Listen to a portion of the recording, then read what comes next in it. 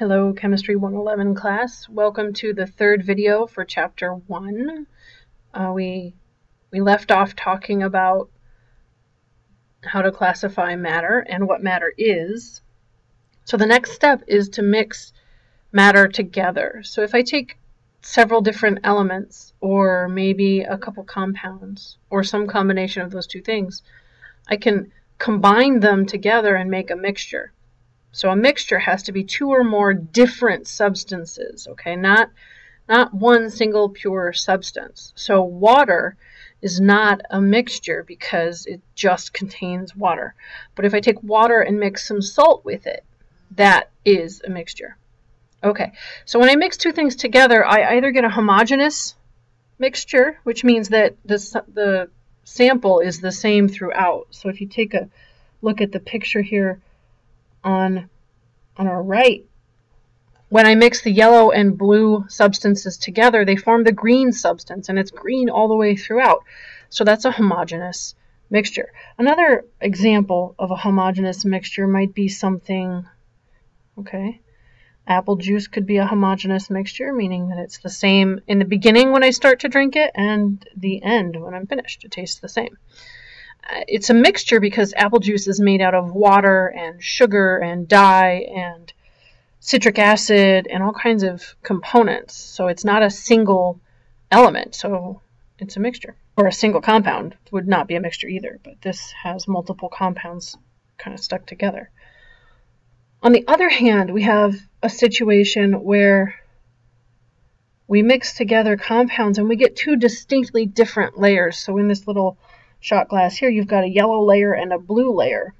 You might even have more than two distinctly different layers, okay? So if you've got different composition in this color, in this case, different colors in our shot glass, then that is called a heterogeneous mixture. So hetero means different, and geneous means throughout. Homo means the same, and geneous means throughout. So homogeneous means the same throughout, and heterogeneous means different throughout. So I like to think about orange juice with pulp as being a great example of a heterogeneous mixture, because the pulp collects at the bottom, so that means the bottom of the juice is different from the top. Okay, so that's a heterogeneous mixture. So we can summarize everything from the second video and sort of this last slide by making a flow chart. So everything has a state of matter, and for this class we're only going to be looking at gases, solids, and liquids. So this is a nice summary of the properties that classifying matter more specifically. Everything is either going to be pure or a mixture. If it's pure, that means that it only is composed of one substance. If it's a mixture, you've got two or more separate substances. Okay, so let's start classifying some things. Let's look at this orange juice. Now it matters whether it has pulp or not, right? So let's assume we just did pulp before. We said that fell into the heterogeneous mixture category. But if this was orange juice with no pulp, then we would first classify it as a liquid. I know it's not a gas because when I pour it into my cup from the gallon jug, it doesn't suddenly fill up the entire room with orange juice. So it maintains a certain volume. But I know that when I pour it into the glass, it's going to take on the shape of the glass. So that's characteristic of a liquid here. Now I know that orange juice is not a pure substance because I know it's got sugar in it and citric acid and water and a whole bunch of other components. Vitamins, calcium, all kinds of stuff goes in there. So we must go down the mixture pathway here.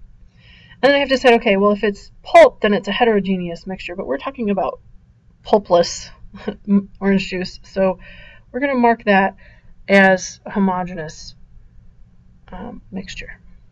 Okay, the next one is a golden ring. Okay, so like a wedding ring, maybe a wedding band. Okay, so a wedding band is definitely not a gas. That wouldn't stay on your finger. A liquid won't stay on your finger either. So the wedding band falls here under the category of a solid. Now, to decide whether it's pure or not, we have to kind of think about what kind of ring we purchased. Okay, if you purchased a ring made entirely out of pure gold, it wouldn't maintain its shape as a ring for very long. It would become distorted. It would get sort of squished over time. In fact, even if you buy a 24 karat ring, which isn't pure gold, it's mixed with other things, it will distort. So a wedding ring is not going to be a pure substance, because if it were, it wouldn't maintain its shape very well. So we're going to mark it here as a mixture. It's a mixture of gold, but a bunch of other metals too. Okay. When I look at my wedding ring, it's the same throughout, so that means it's homogeneous. It doesn't change texture halfway through, as far as I can tell. So that would be homogeneous. Now, if I had, I don't know, a diamond on it or something kind of embedded in the band, then I might consider it to be heterogeneous. Okay, depending on the situation. All right, we already did apple juice. All right, so then we're going to look at salad dressing, and I'm thinking particularly of like Italian dressing. Definitely a liquid, because I can pour it. I can't pour gases as easily because they sort of spread out, right? So solids don't pour the same way either. They don't have a tendency to stay together. So when I pour my salad dressing on the salad, it sort of spreads out over the top of the salad, but it doesn't fill up the entire room. So that's what makes it a liquid. I know it's not pure, because if it was pure, it would be boring. It would taste maybe like just plain water or just plain oil. Okay. My Italian dressing is a mixture of vinegar and oil and herbs and whatever else I put in there, salt probably. Okay. When I look at the Italian dressing, it has two distinct layers, one on top, one on bottom. And I know that if I don't shake it up, it's going to end up tasting all vinegary, which is gross. So I know that means it's a heterogeneous mixture. The vinegar's on top and the oil's usually on the bottom. All right, the next one is copper plumbing. Okay, copper plumbing is pure. It's 100% copper. It's a solid, so we're going to mark it here. And I know it's 100% copper because it looks just like any chunk of elemental copper. Copper is an element with the symbol Cu, so I'm going to mark it down here. Now, if I didn't know that, copper was on the periodic table, I could look, but also I could test the properties of this material. I could try to melt it and see if it would melt, different parts of it melted at different times, or I could break it up into pieces. I could also test if it conducts electricity or not, which it does. I could try to react it with some different chemicals and see what it does. All right, and so that would help me figure out that copper is an element. Or I could just take a look at the periodic table and it's listed right on that top row. Okay, so our last one is going to be salt water. I'm going to do this one in blue. Okay, so salt water, well, if it's water, that implies that it's in the liquid phase. Okay, and salt water is probably literally just a combination of salt and water together, so that means it's definitely a mixture. And when I think about mixing salt and water together, I know the salt is going to dissolve, so it seems to kind of disappear. And so that means that it's a homogeneous mixture. It looks the same throughout. Okay, so once I have a mixture, the next thing I want to be able to do is to separate it. There's two different sort of categories of separation. The first one is mechanical separation. That means to physically separate it. So whenever you filter your coffee in the morning, that's mechanical separation. You're keeping the solid coffee grounds inside the coffee filter, and the liquid, flavored with delicious coffee beverage, goes through the filter paper and into your waiting cup. Okay, but that's physically separating the solid and the liquid. You can also chemically separate things. That means that you're reacting it. You're using the chemical properties of the substance. Okay, so things like I can take water, which is a compound, H2O, and I can add electricity to it. This is a lightning bolt. I know it doesn't exactly look like one, but you know, pretend. Okay, so there's our lightning bolt. I can take it and I can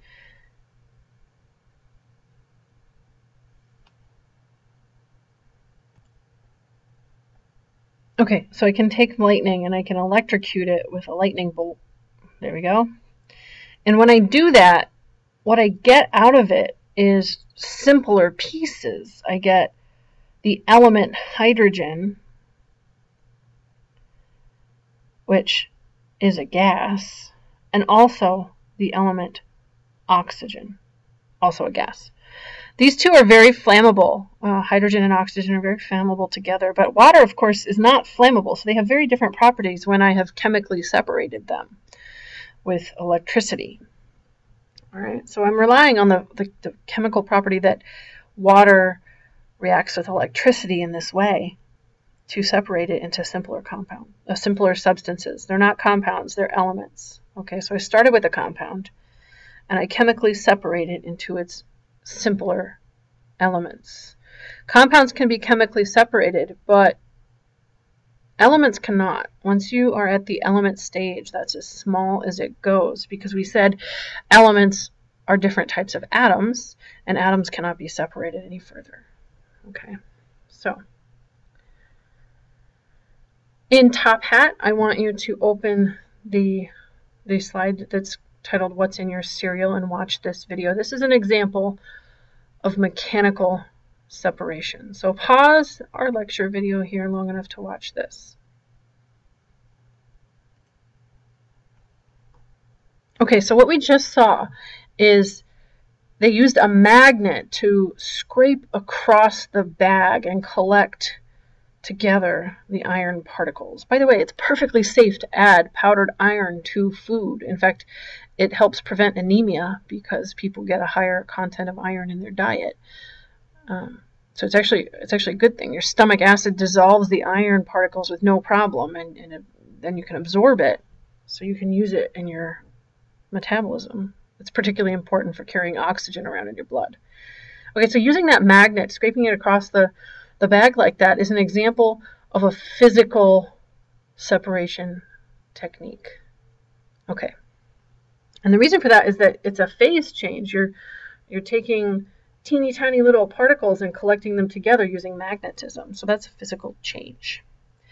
Other examples of phase changes are when we're going from ice, so here's our iceberg, to liquid water. So going from ice to liquid is called melting, and that's another phase change. That's a physical change. And the reason I can tell that it's different from chemical change is that it's still water molecules. We still have one oxygen, two hydrogen for every one. One oxygen, two hydrogen, okay? So it's still water, even though it has a different physical state. Likewise, if I go from liquid to gas, we call that vaporization or boiling. The particles are still water particles. They're just arranged physically differently, okay? So we don't change the chemical. We're just changing how it's arranged. On the other hand, in cases where we're actually changing the chemical, we call that a chemical change. So some examples include oxidation, which we would regularly call rusting. Decomposition and any kind of chemical reaction is all chemical change.